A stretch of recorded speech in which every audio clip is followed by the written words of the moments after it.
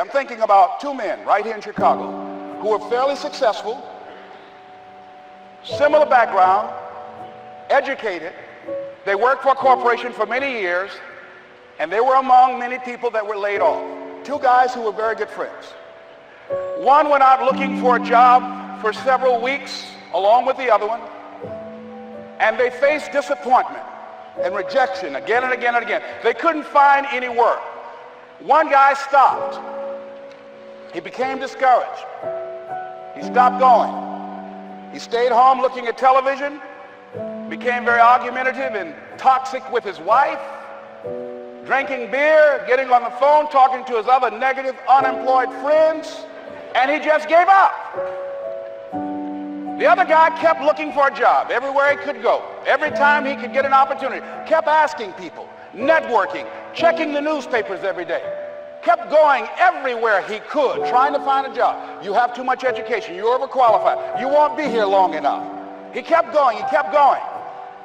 He went to a place and said, look here, I tell you what, if you can't hire me, and I know you can use my talents, abilities, and skills, I don't want to sit home and do nothing. Just let me do some volunteer work. You don't have to give me anything, all right?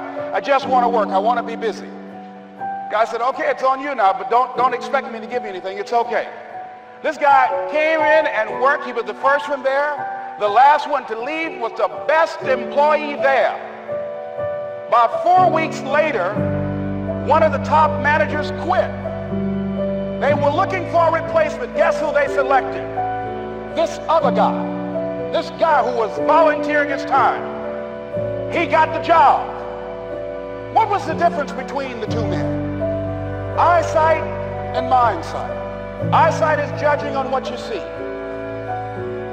judging according to appearances. But mindsight is how you interpret what you see. One guy said, it's not possible, it's over, I'm finished. I can't do it. I can't make it. He surrendered. I've faced rejection again and again. I'm not going anymore. There are no jobs out there.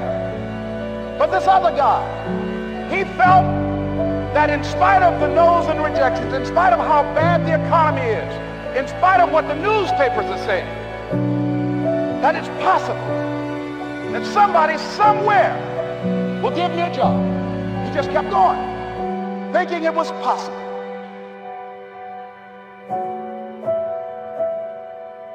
Guess what, ladies and gentlemen? That's what we have to do with our dreams.